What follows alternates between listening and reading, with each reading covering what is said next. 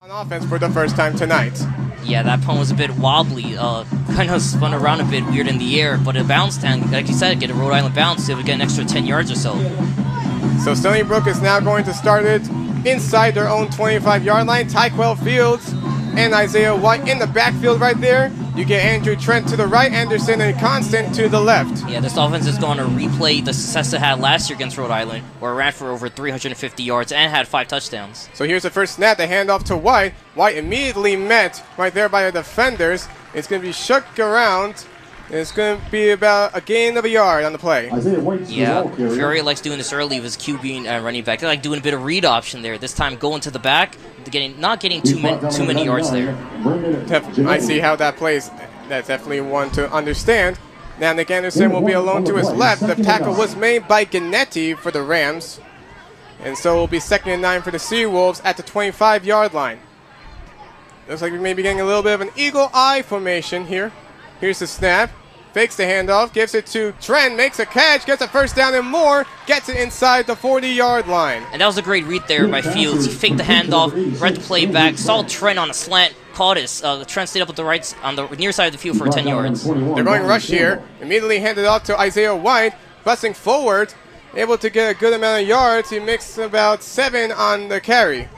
White hit him with the spin cycle there inside. Just spun around and get those extra yardage. Good job by him progressing the ball forward there. They're pressing Rhode Island as far as they can, trying to catch them off guard to get their offense hot very quickly. It'll be 2nd and 3 now from the 47-yard line. Actually, it'll be 2nd and 6. That was a 6-yard gain. And here's the snap. They'll hand it off again to White, or actually Fields will take it himself. And Tyquell Fields gets the first down and more. Going to be dragged down from behind, gets into Rhode Island territory, and goes inside the 45 to the 43-yard line. And that was a great job there by Fields, reading the play, faking the handoff, keeping it for himself, and a great block there by 87, Nick Anderson, going on the far side. Another quick snap once more. The late handoff to Isaiah White. He'll press forward a couple of extra yards. Looks like he'll gain about 6 more. Yeah, that a halfback draw there, giving it to White, and White rushing up the field. Zachary Lucas and Isaiah White come out. Tyson Lawton and Isaiah Gibbons will come in. Tyson Lawton had a touchdown last week to start off Stony Brook on the board. Yeah, Stony Brook going back to the eagle eye formation, have 3 receivers out there and Wilson in the back. 5-yard gain sets up 2nd and 5 now at the Rhode Island 38-yard line. A lot you could do here on Rhode Island territory. Run back, maybe even fake again, or go for the pass. Constant set in motion. Here's the snap, fakes the handoff, throws it over the head to Constant. He makes the catch, goes inside the 30-yard line, pressing forward near the 25 for another Stony Brook first down. And that was a nice catch by Constant there. That one a bit high, so he had to jump in the air and get it. He grabbed it down on the near side, trying to juke past some defenders, as if it moved the ball to the Rhode Island 31. Yeah, and Tyquell Fields has definitely read those receivers very carefully so far on this drive. Rhode Island 26, actually. Yeah, he knows how to work it. Fields looking to set the snap, getting some more instructions from their coach, Coach Priori, getting his 125th win against Wagner 2 weeks ago. Here's the snap, hands it off to Tyson Lawton. Lawton is able to bust up the middle, goes a tiny bit of a beast mode right there. That's right. Lawson was headstrong there, going head first and trucking through some defenders there. Makes about a 9-yard gain on the play, setting up 2nd and short. Another quick handoff to Lawton. He gets the first down and more, cuts it inside, goes inside the 10-yard line to the 9 as Stony Brook is now 1st and goal and knocking on the door of their first score of the game. And Lawton feeding off the strong offensive line there. Good blocks by McLean, Nunez, and DeTore there to get Lawton some running room on the right side of the field. All 3 receivers set on the left. Here's another handoff to Lawton. Our Fields is going to take it himself. Not a smart move right there. He is swallowed up by 3 defenders, and he loses yards on the play. Yeah, that was safety, Brian Campbell there for Rhode Island, being one of the defenders there, along with their linebacker Johnson. Those two just read Fields' eyes perfectly, were able to stop them. So it looks like it slows down the quick drive for Stony Brook on this play so far, as they back them up for a couple of yards, setting up. Fields has 4 receivers on the line. You got 4 receivers set up. Here's the snap. They'll hand it off to Lawton. Lawton does get a couple of the yards back. Just be 1 yard shy of the 10-yard line. It's going to be now 3rd and goal from the 11. Yeah, interesting decision here. Fields looking on silence. See what Fury wants him to do. It's third down, but you're in the opponent's 11. You can do a lot of things. You could try going on with the run game, which is working. Maybe try to do a quick pass. You definitely got to be smart how it plays out. So here's Fields looking to throw. Got some time, throws to the end zone to Constant, and did he make the catch? No, he did not. Oh, it looks like he made the catch, but ref saying that he fumbled it there while he had possession of it, thus discounting it from being a catch. And it looks like he may have bobbled the catch on the play. Had he not had complete control, that would have been a touchdown. Yeah, that was great defensive pressure there from Rhode Island there. It looks like that was Brown in the backfield with him.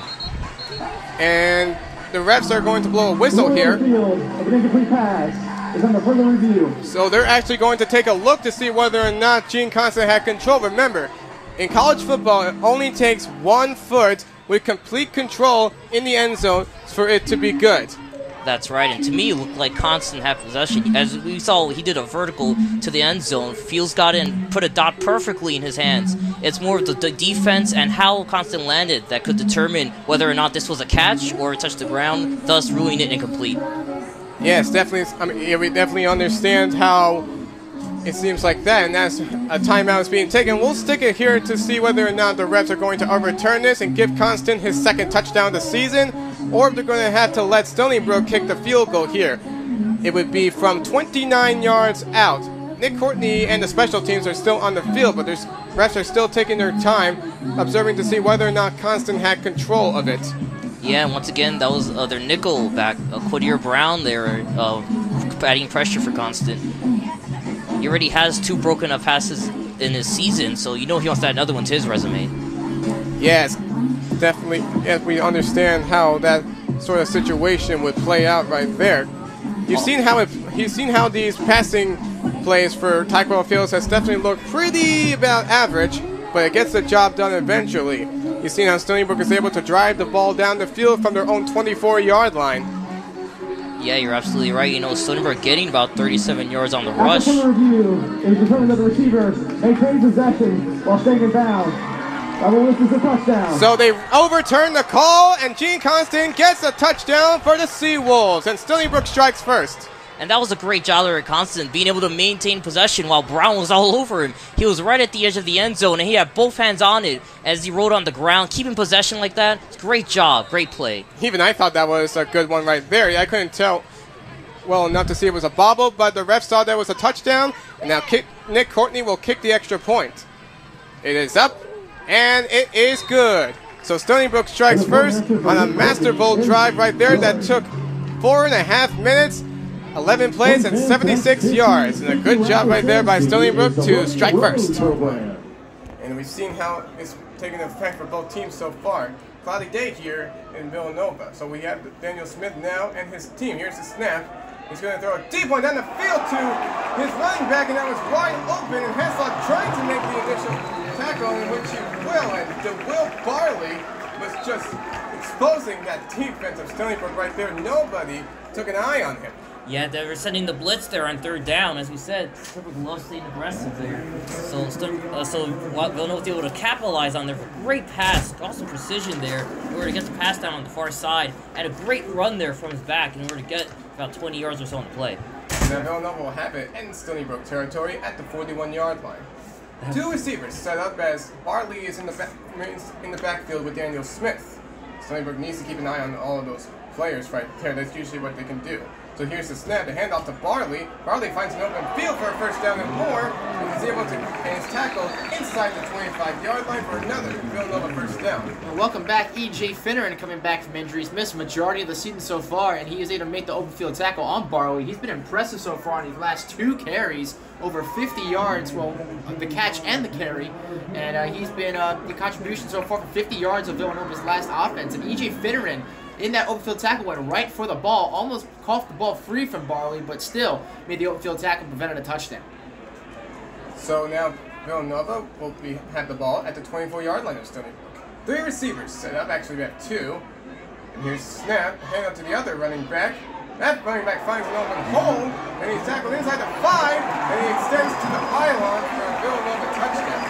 TDIO Durajai is able to rush in for the 24-yard score. That is his first touchdown of the season. as the Villanova running back, and Villanova goes on the board. 13-7, 13:32 left to go in this second quarter. And for Durajah, he hasn't really been a key factor for rushing the ball so far for the Wildcats so far this year. That's only his 14th carry, but with that, he's possibly close to 100 yards in the season with that touchdown. TD very fittingly earning his nickname there of TD for a reason. Able to rush on the outside. He got a great touchdown run there after that good handoff there. And as you said, not a lot of playing time, but now with the absence of Justin Covington, Villanova's original main running back, you're definitely going to see TD do a lot more rushing, and in his words, try to get a lot more TDs. Well, apparently the Stony Brook defense right there in the beginning of the second quarter did not find themselves in a good mood. They were exposed completely, and had they found that running back in the first play of the second quarter, Stony Brook would have probably received the ball back as this game is still in time. But unfortunately, that's not the case right now, and Villanova takes their first lead of the day.